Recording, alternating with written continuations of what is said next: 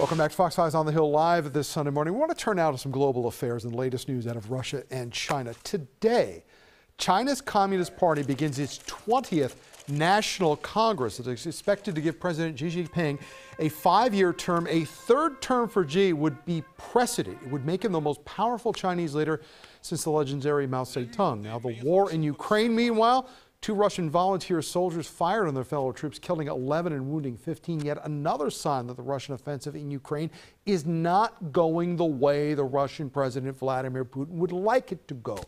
What does that mean here in the United States? Well, we want to welcome in Mario Mancuso, who's a former Secretary of Commerce and an Iraq War veteran, and it's our pleasure to have you here this Sunday morning. Let's start with China.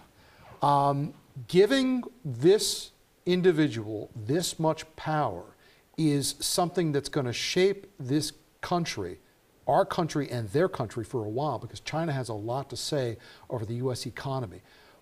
How was he able to get that much control over the Chinese government and really cement his position now for what looks going to be like another 5-year term? So first, thank you for having me. You know, this is not a surprise. You know, Xi ascended to become General Secretary of the CCP in 2012. For the past decade, he has consolidated his position within the CCP. He has extended the power of the CCP over China, over the Chinese economy, over Chinese civil society. But frankly, he was placed in that role as General Secretary in 2012 to do some of that. And once he got there, he used his power. I mean, he's an inside player, frankly. He's a very talented politician to consolidate his power. That's got profound effects on the trajectory of China in the world and how assertive China is, and frankly, on our security and on our pocketbooks. There's 2 parts to the China question. It's always the economic one and then the military one. Let's start with the scarier one, which is the military thing. China has been ascendant over the last couple of years, but is that a separate track from what their goal is on the economy? Because clearly they do need the United States to still be in a position where they're buying Chinese goods and getting that money from the United States. But what is their goal militarily with these motions that we've seen from them over the last couple of years? So a lot of it has become clear in the last, I'd say, 5 years. I would actually say their goal is integrated, that their security goals and their economic goals are actually linked. First, they want to be the top dog in the international system. They believe that they were there historically. We're talking, you know, over hundreds of years ago, and that after a century of humiliation, that they don't have that role. What they are trying to do is first become ascendant in East Asia, which is where 50% of the world's GDP is, which is why the United States should care economically about China's rise. But they're also trying to do is become militarily ascendant in East Asia. And you know, Tom, we talk about Taiwan. Taiwan's a long way away, but Taiwan is an island that sits like an aircraft carrier in the South China Sea.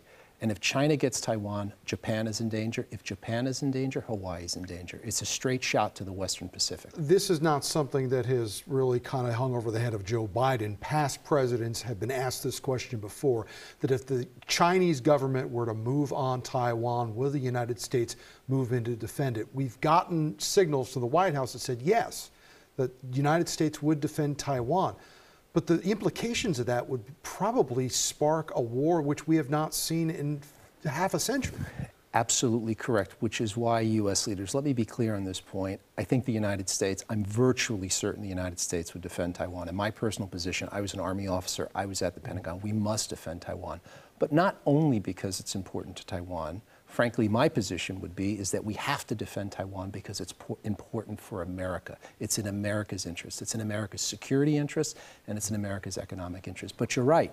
If that war were to occur, it would be very difficult to balance, to manage the escalation on both sides. And again, getting back to the economy, given how intertwined the U.S. economy now is with China, would that be a tipping point that could possibly plunge the United States into an even more severe economic crisis than we're already in right now? It could be, but both countries, for better or worse, are preparing for that contingency. So one of the things that Xi Jinping has done has tried to make China less dependent on export markets, both to the United States and to Europe, 2 large export markets for China. but we're also starting to selectively decouple in the United States. We're trying to make our own supply chains more resilient, particularly around technology and other things. And we have about a minute. When we spoke at the beginning of the segment, we mentioned that the war in Ukraine for Russia is not going well, and we are now having these incidents within Russia.